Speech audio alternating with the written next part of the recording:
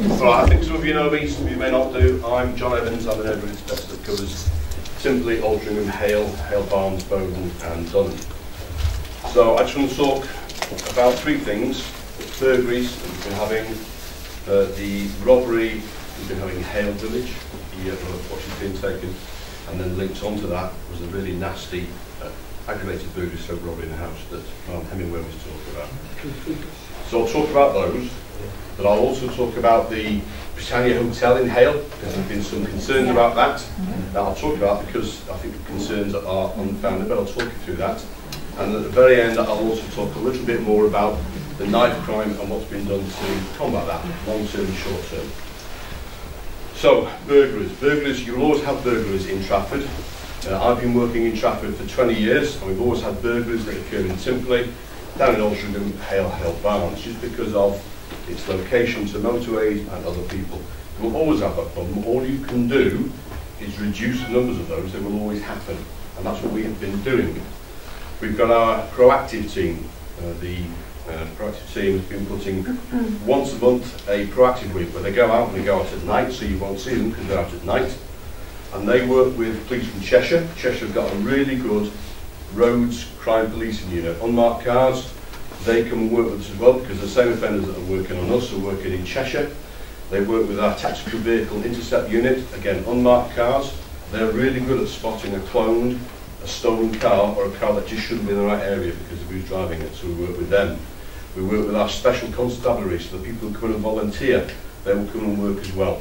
And the drone unit, so if we get a thieves on or suspicious activity, rather than having to turn out the helicopter that costs thousands and thousands of pounds, we've got a drone that can use infrared, we can box off around and we can look for it. So they've been doing that pretty much once a month since their inception. We didn't do one in September because of other pressures, but they have been doing that. We did one in August. There was a crime spike in August. Your stats show that. We're aware of that. It wasn't just down here, it was everywhere in Trafford. I suspect it's everywhere in Manchester. August you get a spike because people are away on holiday, so people come in and do those. So they ran a week of action using all those resources. They locked up 7 people, they executed warrants, and they recovered £80,000 worth of cash. And we saw the drop off at the end of September. That might have been because of their activity, because it wasn't just down in Hale. They were also arresting people up in Flixton as well. But it also could have been just the time of year. We will expect another rise in burglaries when the clocks go back, because people still work and it's gone dark. So that's when you need those timers in your house, so the lights are coming on even when you're not there, to give the impression that you're there, all around home security. So that's burglary, and what we do about that, that's a continuing fight against the burglars. And if I've got time, I'll talk about Homewatch, because this is a partnership between us and the community, because we can't be everywhere. Our numbers have been reduced, we can't be everywhere to do that, but we need good, vibrant Homewatch schemes where people are looking out for each other and discussing home security, so A, people can't get in your house, and B, you are phoning us about their activity. Any questions around burglary? Okay. Okay, no problems. Okay, so we've had some machete robberies in Hale Village where a road watch has been taken, and then we've also had the real nasty aggravated burglary that was out at Warburton. 7 robberies in the street. What we've done about those, so 2 things. We did the covert activity where we had our proactive unit in plain clothes down in the area. We also had the TVIU down there as well. From a deterrent point of view, we've got the horses, we've got them mounted down, because nothing, you can see a horse, you can't miss a horse if it's in the area. So people saw those. We've got our specials again down there, and we've had our staff patrolling down there. So we had high visibility, but that may deter it won't catch you the criminal. Behind that, Detective Sergeant called Matt Gregory has done a huge piece of work, a really good piece of work in investigating the people who may have been responsible for that and the people who are responsible for that. So for the Rolex robberies and the aggravated burglary, there have been 6 people arrested. 3 of those have been eliminated. We don't think they're involved with it. 2 people have been charged and remanded and are no longer a threat. A further one has been arrested and is still being investigated because we haven't quite got the evidence to get across the threshold for a charge, but we're confident that will happen. And there's one who knows he's wanted, there is sufficient to charge him, and he is circulating and we're looking for him. So we are disrupting the people who are doing these offences by arresting and executing warrants. The investigation continues, and we are putting high visibility patrolling in the area to reassure yourselves, but also to deter criminals. And that's what we're doing in relation to those. So we've had charges of those, which is really positive. These are people who are going to go to prison for a very, very long time. Any questions around? When was that? When was that? When were these people taken off the street? Monday. Okay.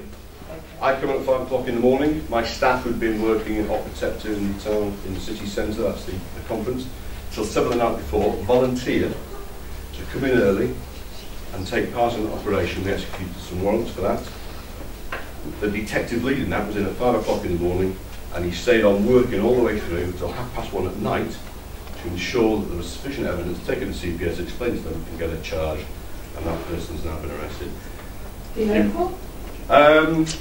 Has been in the past, not at the moment. But I've certainly had dealings in the past, I've arrested in the past. So that's where we're at. Whether there's enough yet to get in for your job, the investigation continues because there's lots happening behind the scenes. Once you know somebody and who their associates are, it can really speed up the investigation. But I'm not going to make any promises that they'll definitely get charged for yours. So that's that. Any questions about that before I put it on? Inspector Evans, what does a very, very long time mean? They'll be put away for a very, very long time. Right, if we get him charged, convicted for that aggravated burglary, if he gets less than 10 years, I'll be really surprised. I'd expect it to be more, because that was a really nasty offence. So 10 years plus, I'll be hoping for that. We'll be hoping. John, can I ask a question? When you say about working as a partnership, us as a community work alongside with the police, do you have the legal rights to be able to show us images of people that you are looking for? Because ultimately, without people informing you, you won't know where these people are. No, it's really a call for the detectives. And occasionally you'll see it comes out in the press, the police are looking for this person, don't approach them because they're dangerous. And all the time we've got to review what we're doing to find that person, because there's some sneaky beaky stuff we can be doing to try and find somebody, and we may not want to blow that out by putting it in the press. So if we do come to yourselves, there's a reason for it. If we don't come to yourselves, there's also a reason for it. There's stuff going on in the background. Again, you may not see that. Are they part of a gang, or is there a gang leader? I think there's... And is it Hale, or is it from Wythenshawe? No, They're not from Wythenshawe. not from Wythenshawe. I think you've got a group of people who've been committing a number of offences, and it may be some people are doing it, they're part of a group, some may go and do that, some may go and do that. It may depend on who's free on the day. Are they from abroad? No, not at all. Homegrown. And that brings me on to the Ashley Hotel. We've taken a good long look at that, because I know there were rumours that there were people abroad who were working for the Ashley Hotel in Cork for the crime. No, not at all. No evidence of that whatsoever. I think we've had 3 incidents at the Ashley Hall Hotel. We've had very tragically a death, we've had a noisy party, and we've had somebody who drunk outside. We have sent in our licensing officer, she's the lady who looks at any licensed premises that sells alcohol. We've sent in our Safer Communities officer from Traffic Road. And we've looked at the hotel, so the fire service, and we've looked at their processes, and it's actually quite tight. There was an issue that up to about 6 weeks ago, they were getting people placed with them by host homeless people in the city centre. They've got to go somewhere, but they were placing them there. The owners became aware of that and stopped that, so you don't get any referrals from homeless people into that hotel. If you want to book to go there, you've got to do it online. You've got to provide proof of who you are, and you've got to book with a credit card. You can't walk in off the street, pay cash, use a card, just do it, then you've got to go through the booking system. Their doors are locked at 10. If you want to get in, you've got to press a buzzer, so the night porter can see you. If you're not a resident and you're trying to get in after it's shut, you don't get in. And they're going to work with us. If there's people coming and go in the night, they're not aware of it, but they'll let us know about that. So I know there are concerns about that, but we've had a good long detailed look at that. And there's nothing to suggest there are people staying at that hotel who are causing crime or passing information on to people. John, there was 3 incidents on the car park, and there was 1 in front of Jojo Manor at 12:30. Okay. What we have done is we've distributed letters, or the council has, to all the local businesses, saying if you experience any kind of ASB, they write to a fellow called Ian Underhill. He will look at that and collate it. Because unless we can say that business is causing crime or antisocial behaviour, and we can evidence that, there's nothing we can do. If there is evidence to say that, yeah, there's powers that the council can do. So at the moment, we've had a good hard look at it, and there's nothing to say there's crime being caused by it. But if that evidence comes to light, we'll review that, we'll look at it. And that's the process we're in at the moment. I was also told by somebody that they have informers who sit around cafes where all the girls sit. There's lots of stuff that people say, somebody's told me this and somebody's told me that. You've got to be cautious of this. I was shown some footage yesterday that's happened in Hale, and it was a lady who was delivering a package from CCTV, and as the doors open, somebody steps up to the face and does CS gas. That's happened in Hale, that has. No, that hasn't. Not at all. That's not in any of our systems. And I told my staff who work around here, we would know that happened. You've got to be real cautious of somebody told me, because that increases fear. Yeah. That just does not happen. Just, And you can get clips from all Chinese whispers. And there's an awful lot of Chinese whispers that's happening there. And that makes people feel scared. But I'm anyway. really sorry, we are running short of time. So Okay, can I have 2 minutes on knife crime? Okay, knife crime. We asked the Metropolitan University of Manchester to do some research around knife crime. There is an issue with knife crime in Manchester. The good news is that Trafford is really low. The amount of knife crime that we contribute to the whole GMP is 4.5%. That includes any incident where a knife has been mentioned. So knife crime in Trafford is really, really low. Op Sycamore is the force's response to knife crime. The government's given us, as GMP and all forces, a lot of money. We've been given £370,000 to combat knife crime.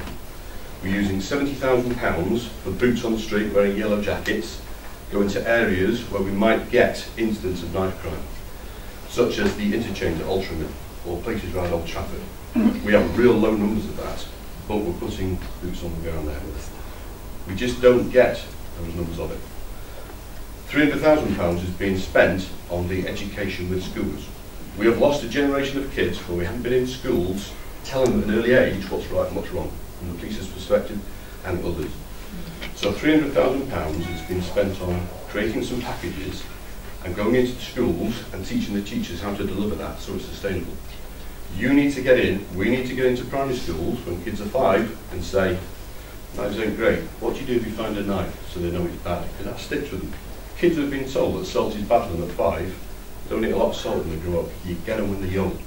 So we need inputs when they're 5 and when they're probably about 9, about to leave there, and then at high schools. And that's the package that's being developed at the moment.